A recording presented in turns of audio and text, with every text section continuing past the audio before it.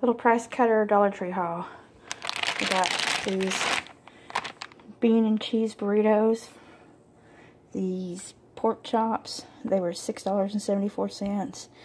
This roasted garlic and black pepper pork sirloin.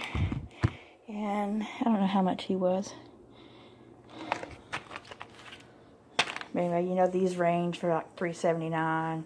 That was $7. That's probably about $7. This was from Dollar Tree. It's to make slime. And a half a thing of window cleaner from Dollar Tree. So that was our Dollar Tree and price cutter haul.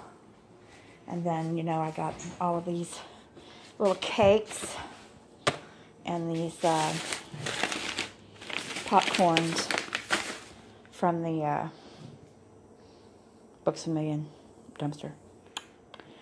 Yay! So that was my little haul for today, and it is wet and nasty outside. And cold. Did I mention it's cold? It's like 25 degrees out there. Anyway,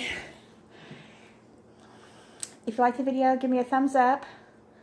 The haul from the Books A Million came out to like $217 worth of food.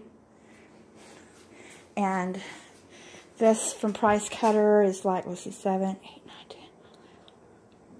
About $15 in meat. And then, of course, whatever that came out to, $2 from Dollar Tree. But, yeah, that's a pretty good size haul from Books A Million, considering they were $2.49 a piece. Each one of these are $2.49 a piece at Books A Million.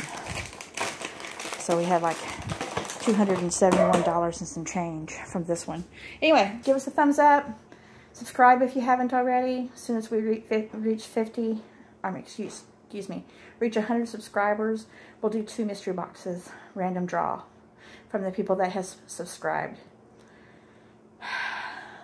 Thanks for sticking by us, guys. Love you. Bye. Hope my head was in that. Hope my head was in that.